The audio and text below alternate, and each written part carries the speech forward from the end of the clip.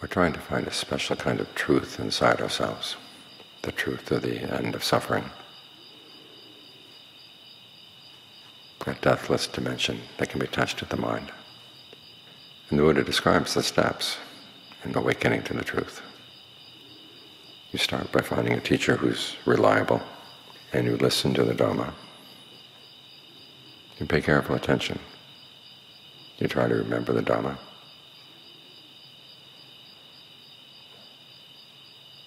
All of that comes under discernment that comes from listening. Then the next steps deal with discernment that comes from thinking. You take what the Dhamma you've heard and you compare it with other lessons you've learned. And you think about it. To what you have learned recently makes sense in terms of what you've learned before. That's the discernment that comes from thinking. And then there's the discernment that comes from developing. It starts with the desire to put the Dharma into practice.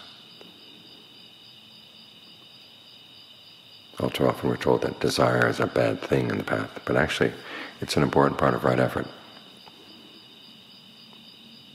Without the desire, you wouldn't embark on this path. Based on the desire, the Buddha says you become willing. In other words, you take the teachings of the Buddha. You say that you're going to use those to judge the thoughts in your mind.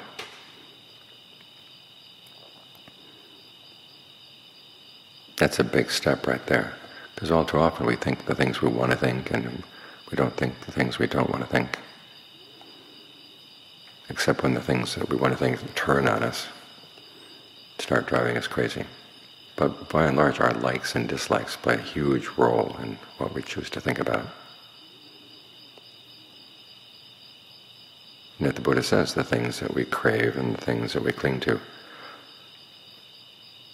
cause us to suffer and actually are the suffering in the mind. So it's going to require that we change our priorities inside. When the Buddha sets out the Four Noble Truths, he says they're the types of thoughts that give rise to suffering.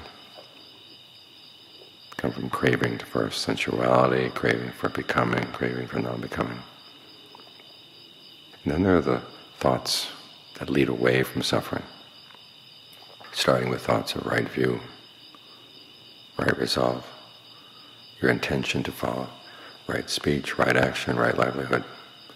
And then as you train the mind to get it into concentration so it stays with one object, those kinds of thoughts you want to develop. So this is a reordering of our priorities.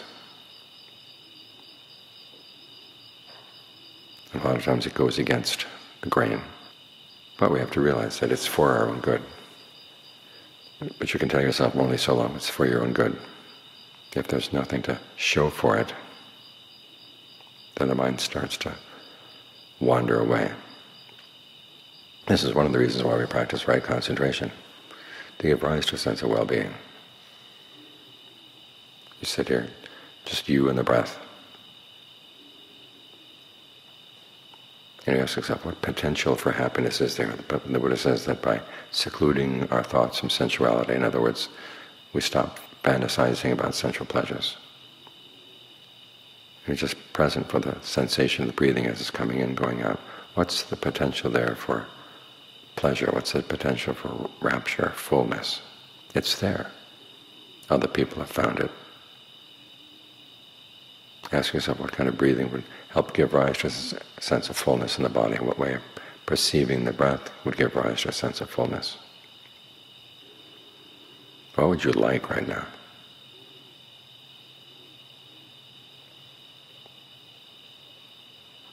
You're doing this to keep that original desire alive.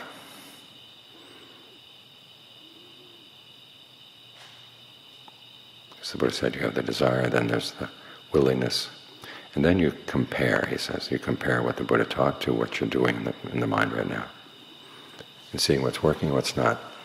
This ability to reflect is important. In fact, it's so important that the Buddha one time said that the two things you need in order to nourish the Dharma inside are commitment and reflection. You commit yourself to doing it, And then you reflect on what you're doing. You learn how to pass skillful judgment on what you're doing. And if things aren't working, you try to figure out what's wrong.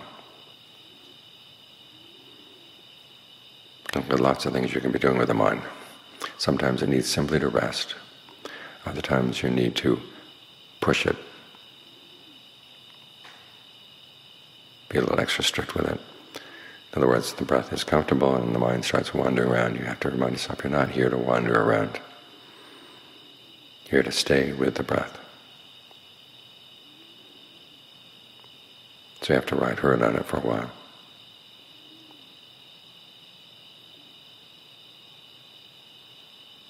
And there are times when you have to step back and evaluate and think about it.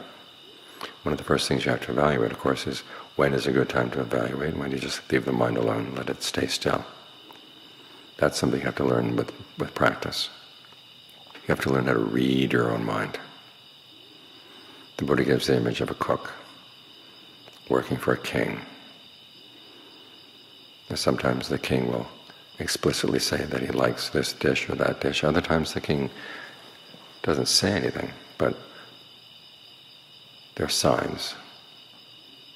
The dish that he reaches for, the dish that he empties out.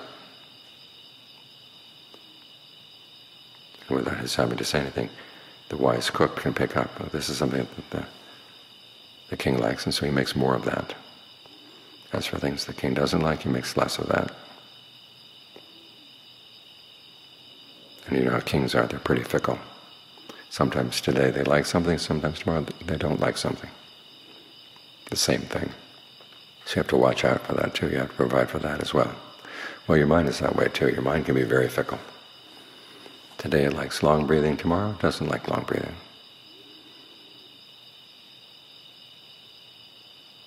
Today it likes to explore the breath sensations in the different parts of the body, other days it wants to focus in really strongly just on one spot. We've got to learn how to read it.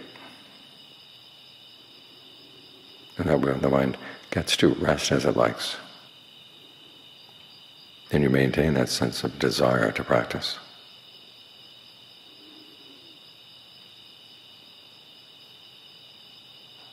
There are other times when you have to talk to the mind to get into the right mood. It's not willing to settle down with the breath, no matter what kind of breath you cook for it. In which case you have to ask yourself, well, what else could you settle down with? Or when it's getting discouraged. You're sitting here and there's pain, you're sitting here. Nothing seems to work.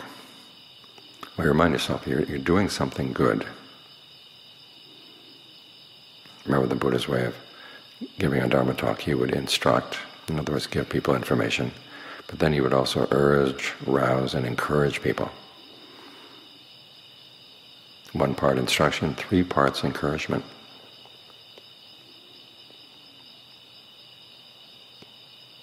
This is called gladdening the mind.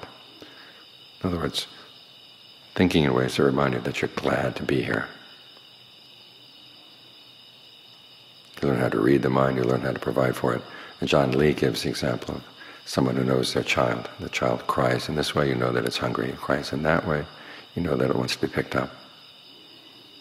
It cries in this way, you have to change the diaper.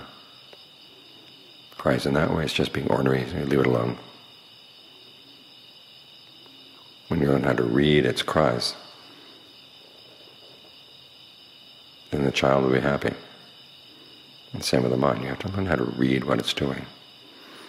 Because as you're meditating, you're taking on 2 roles. One, you've got the mind that has to be trained. But also, there's a part of the mind that is the trainer. Or you might make a comparison, like a John Foyle did with a teacher and a student. Part of your mind is a student trying to learn the meditation. Another part is the teacher, picking up lessons from outside, watching over the student, making sure the student does the work that he has to do.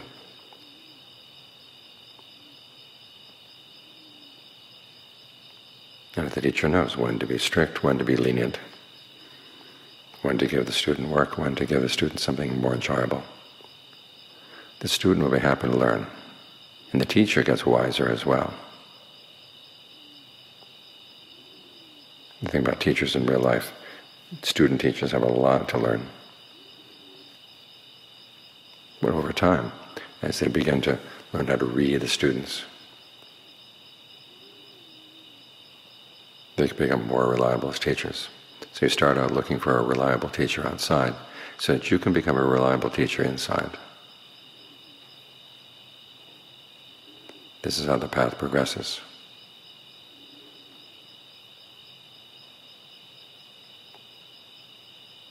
Or as the Buddha says, you hover around your practice with right view, right mindfulness, right effort. Right view is basically the Buddhist standards. Right mindfulness is how you remind yourself of those standards. Part of right mindfulness, of course, is alertness. You watch yourself to see what you're doing and the results you're getting. And then there's right effort. If things aren't going well, you make an effort to make them go well.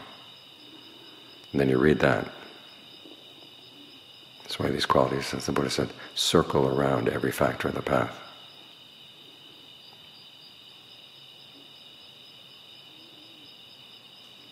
So the ability to reflect on yourself is an important part of the practice. This is why the Buddha, when he introduced his son to the practice, one of the first things he gave him as an image to think about was the image of a mirror.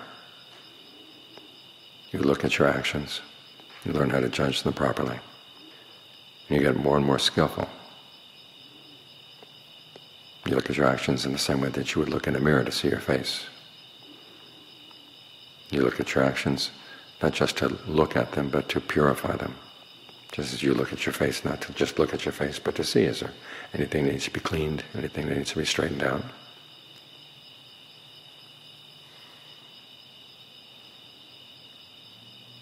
When you can read yourself in this way, you realize that's a really important part of the meditation. It's not just technique, it's also learning how to master a skill